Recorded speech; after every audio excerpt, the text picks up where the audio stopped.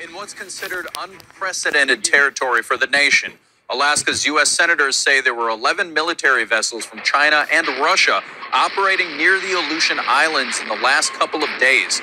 4 U.S. Navy warships are dispatched to the Aleutian Islands following the incursion. We spoke with Senator Dan Sullivan minutes after hearing about this. This is unprecedented, not just for Alaska, but for America, to have 11 warships jointly being operated by the Chinese and Russians, who are increasingly working together, essentially doing freedom of navigation operations, incursions into Alaska's areas. Senator Murkowski said in a press release, quote, "We have been in close contact with leadership from Alaska Command for several days now and received detailed classified briefings about the foreign vessels that are transiting U.S. waters in the Aleutians." She continued saying, quote, "This is a stark reminder of Alaska's proximity to both China and Russia, as well as the essential role our state plays in our national defense and territorial sovereignty. Incursions like this are why we are working so hard to secure funding and resources to expand our military's capacity and capabilities in Alaska, and why our colleagues must join us in supporting those investments," unquote. The exact time and location of the incursion was not made public, as information about the event is being declassified. Although Senator Sullivan says Alaskans are not in danger, the presence of foreign military vessels nearby may be unsettling to residents. For Sullivan, it's a reminder that there is still work to do for Alaska. All right, Shalom.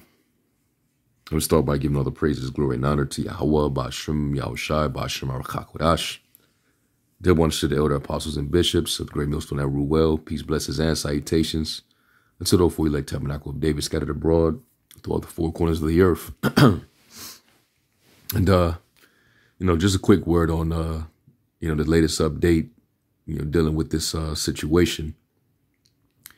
What it appears to me is, the Chinese and Russian government, they pulled a U.S. tactic against the U.S. because normally, the U.S. will, they'll provoke by sending, some type of, craft carriers or naval vessels along the borders, of, China, Russia. You always hear about them, provoking the Chinese by moving, inching towards Taiwan, moving towards China and the South China Sea, and they'll claim, freedom of navigation, but they'll do it, to try to undermine, their power, see how much they can get away with, trying to play bully, trying to be slick. They've been doing that for years, toying around along, the boundaries of those countries. They would normally feel threatened and, send, give a warning, to the West. So now they're using the U.S. tactics against them,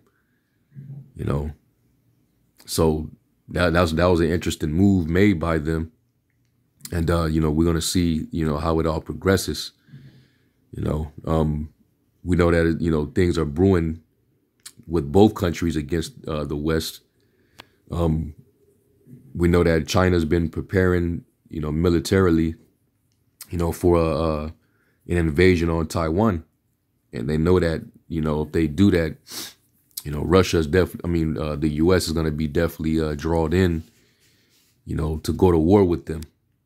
Because America sees Taiwan as a, sovereign and separate from China, and China feels otherwise. That's our land too. So as they prepare for that on that side, you still got the Russian-Ukrainian conflict. And the latest I heard from that is, ever since they've been attacking, it's been a lot of attacks going on inside Moscow. that they've been blaming on Ukraine. We know that there was another attack on the, I think it was one of the bridges that Russia uses, for transport.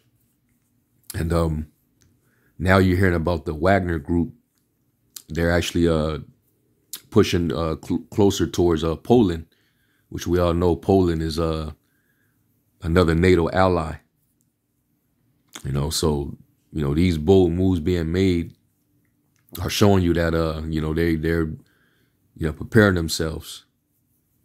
All right, so this ain't nothing but the Most High. He's just mustering the host of the battle. All right, let me get Isaiah 13.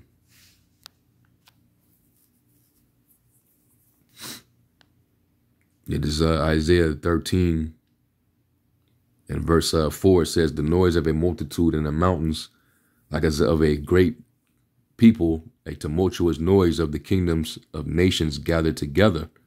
The Lord of hosts mustereth the host of the battle." So the Lord is who's assembling these nations, to prepare for battle against the West, against Babylon, the beast, and so on and so forth. And Russia and China are now superpowers that rival, NATO and America. So they're aligning themselves and they're getting themselves ready militarily and economically, which is why they got the vast majority of countries in the world, that are now, aligning themselves and making trade deals, with these two superpowers, Russia and China. The Chinese yuan getting stronger. You have the Russian ruble. They got gold and silver backing their currency. These other nations, they're getting with the BRICS, showing that they no longer, believe in American dominance anymore. They don't want anything to do with America's democracy, the Babylonian wine. You got the African countries rising up against America and siding with Russia. And we know Russia plays that role of being a guard into, these Eastern nations. So ultimately, the Lord is putting them together. Let's go to Jeremiah. Was it 51?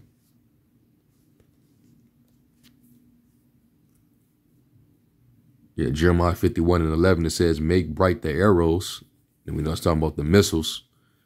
"Gather the shields. The Lord hath raised up the spirit of the kings of the Medes, for his device is against Babylon to destroy it, because it is the vengeance of the Lord, the vengeance of his temple." And that's talking about the Russians.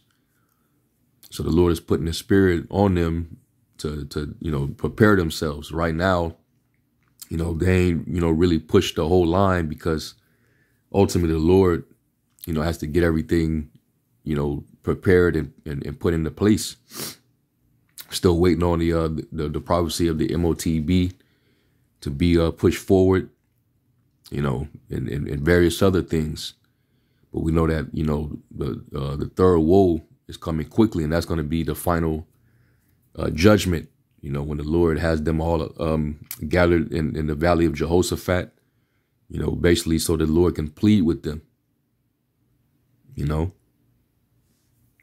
So before that happens, they have to be, assembled. Let's go from there to Jeremiah 50.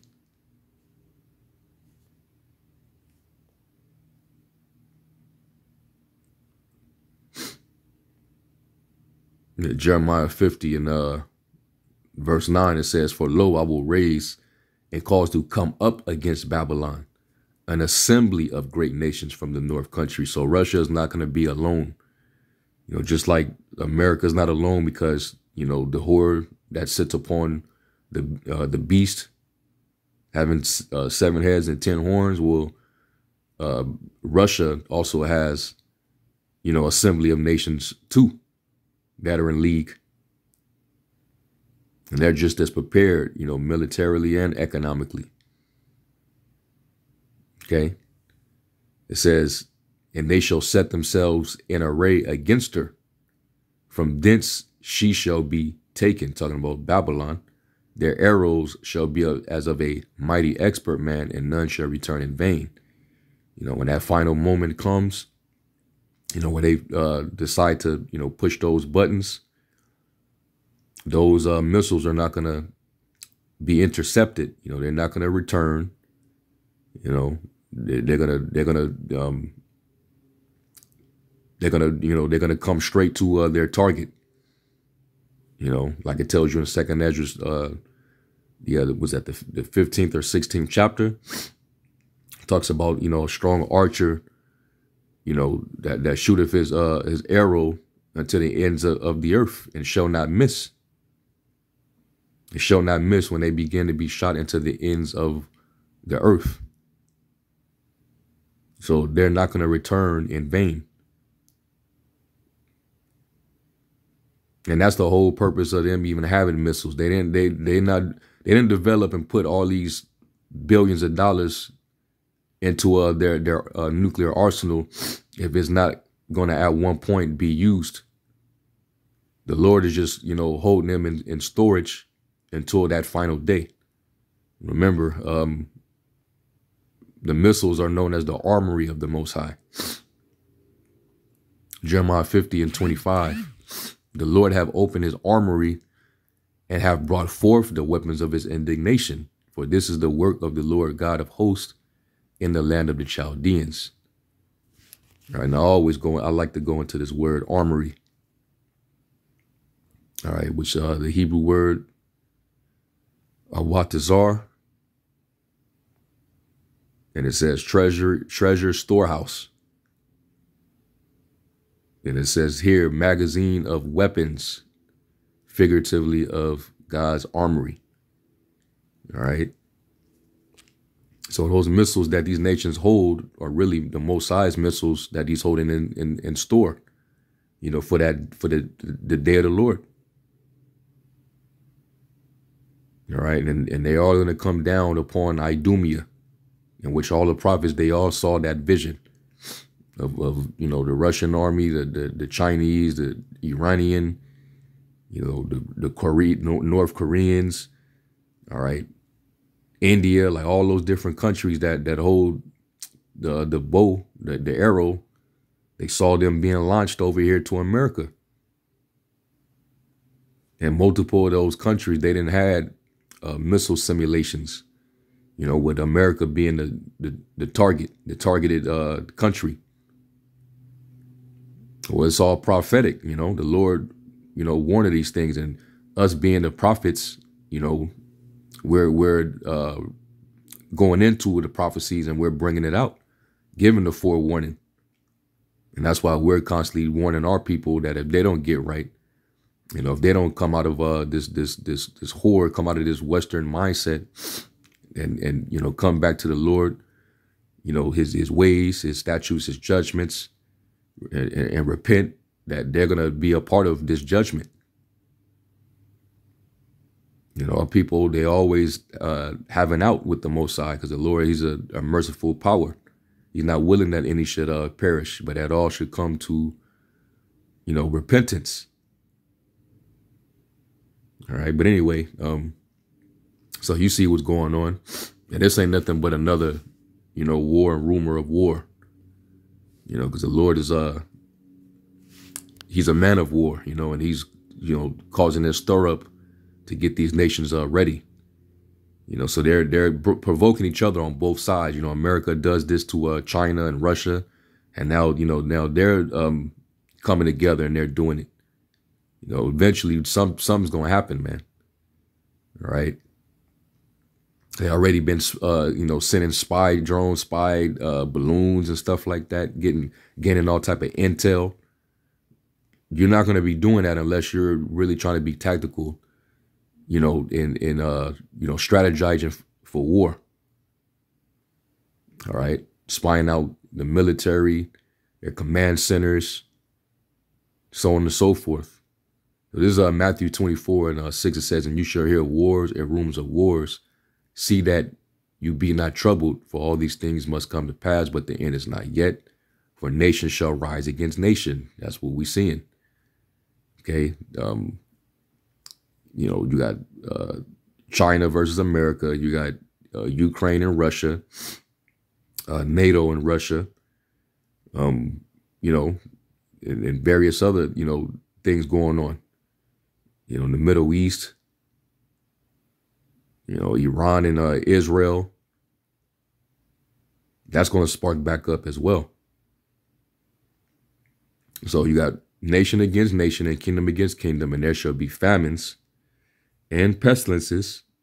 You know, a lot of that is happening, and earthquakes in diverse places. All these are the beginning of sorrows. All right, and it's also reiterated in the book of 2nd Esdras, the 16th chapter.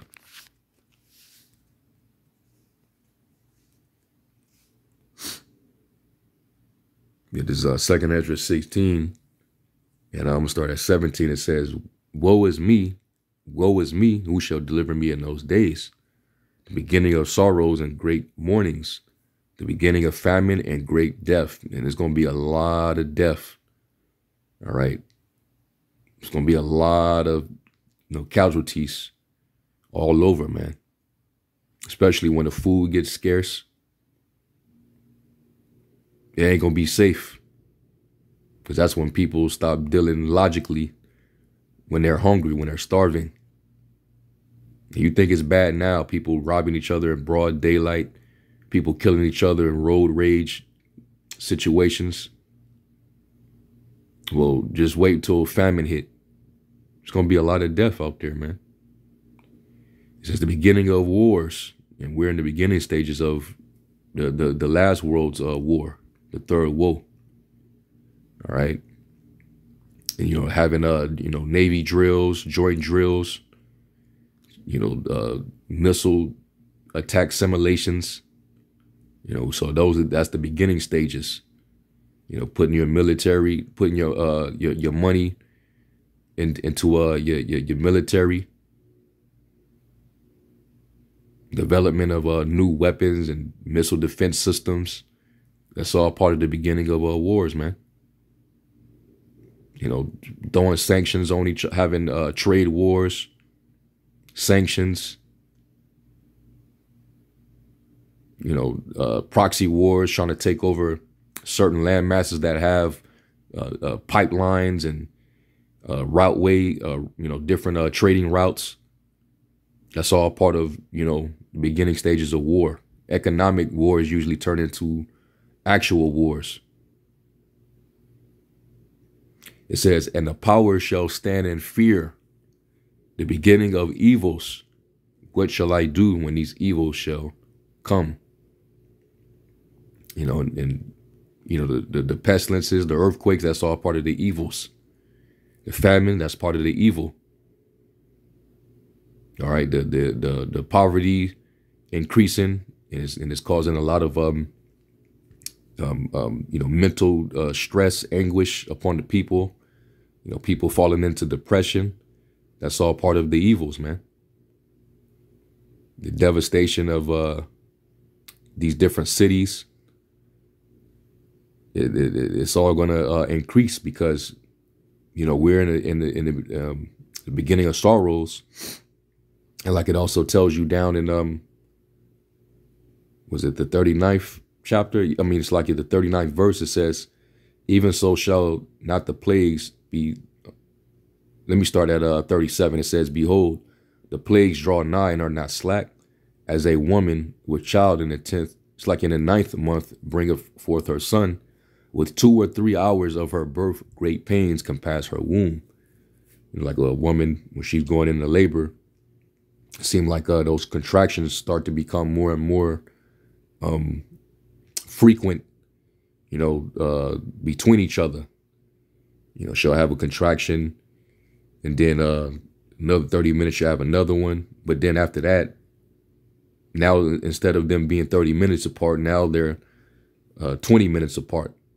Then down to 10 minutes. Then then they just start going back to back, and it's just like the pain is nonstop. The closer she gets to pushing a child out. So that's how the plagues are going to continue to increase in the world. Just nonstop, man. Food crisis, inflation, which eventually is going to turn into hyperinflation. Then the crime rate is going to continue to skyrocket. Depression, drug overdose, more drug abuse. The love of many waxing cold. People just murdering each other left and right. It's going to be like the purge. All right, women, been on this, I don't need no man. I don't need no security. I could do it by myself. Independent spirit, the feminist spirit. And you're going to start to see women finally turn into women because they're not going to be safe. All right, men getting drafted off into the war. So it's going to be a shortage of, men out there. So the women are going to get desperate. Yeah, we're going to see all this, man. It says, which pains when the child cometh forth, they slack not a moment. Even so shall not the plagues be sent. It's like, even so shall not the plagues be slack to come upon the earth, and the world shall mourn, and sorrows shall come upon it on every side. All right, so yeah, you're not going to be able to stop, the plagues that are being sent. Because it's going to be the Lord that's doing these things. All right. Yeah, the Lord, he does make peace, and he also creates evil. He, the Lord, Yahweh, Ba'ashem Yahushai, do all these things, man. But, at least we're going to know that these are all indications that the Lord is getting ready to visit. He's getting ready to return. So, we just giving a warning. But, yeah, man, hey, the second woe is past, and the third woe come quickly. All right. Joel 3:9. This is a major pivotal part of prophecy, man. The MOTB and the WW3. All right. Joel 3:9, it says, proclaim ye this among the Gentiles, prepare war, wake up the mighty men, let all the men of war draw near. Let them come up, beat your plowshares into swords and your pruning hooks into spears. Let the weak say, I am strong. Assemble yourselves and come, all you heathen, and gather yourselves together round about, till they cause thy mighty ones to come down, O Yahweh. Let the heathen be awakened and come up to the valley of Jehoshaphat, Yahweh Shaphat, the Most High judgment, for there will I sit to judge all the heathen round about. And that's what the Lord is ultimately going to do. Using the angels to come down here and, stir up the minds of the kings and the rulers of these eastern countries, because they're being prepared to move into battle, which is going to be concentrated in the Middle East, right where the Lord wants them, so that he can have them all at one place and have them lined up for Yahushua and the angels to devour, and simultaneously their missile are going to be getting sent off right over here. Turn America into the world's biggest ashtray, and their overthrow is going to be like when the Lord overthrew Sodom and Gomorrah. It was going to be left without inhabitant forever and ever. That's the end game. So, this is the article from the New York Post, and we'll try to I'll leave this in the description. Okay. So anyway, with that, I'm gonna give all praise to Yahweh Ba'ashem Yahushai. Lord willing, this was edifying. To the next lesson, Shalom.